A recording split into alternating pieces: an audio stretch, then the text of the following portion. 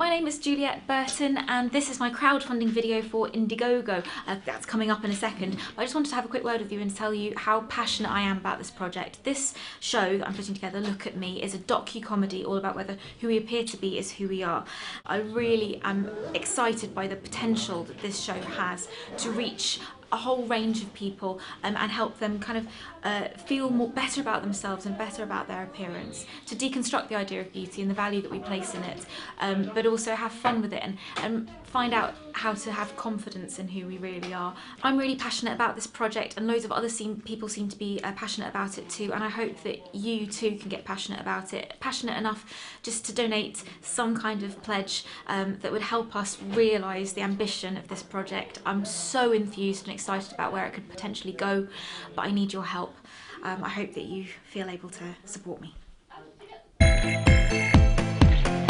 Hello, my name's Juliet Burton. I am an actress, a writer, performer, woman, thing, person, and I am researching and writing a new show called Look at Me.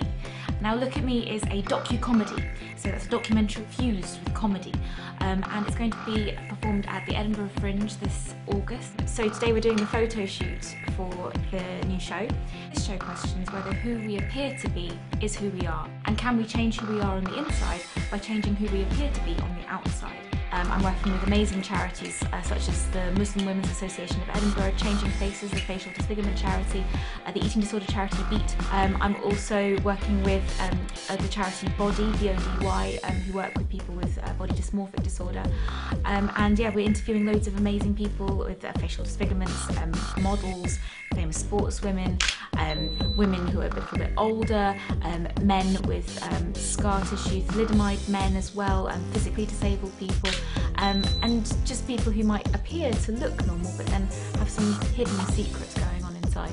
In the past, I've personally been a size 4 and a size 20 and everything in between. That's all down to the fact that I've struggled with eating disorders throughout my life and body dysmorphic disorders throughout my life.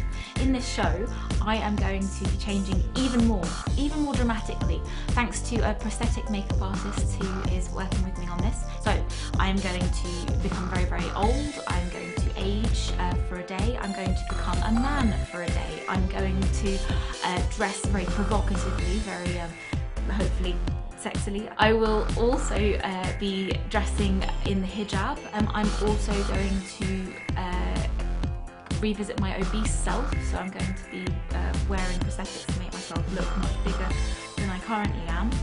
And finally, I am going to be going nude. I will be nude. We're trying to raise as much money as we possibly can to fund all of the research and development for this show, and also to raise all the money needed for production costs for the show to put it on at Edinburgh this Fringe.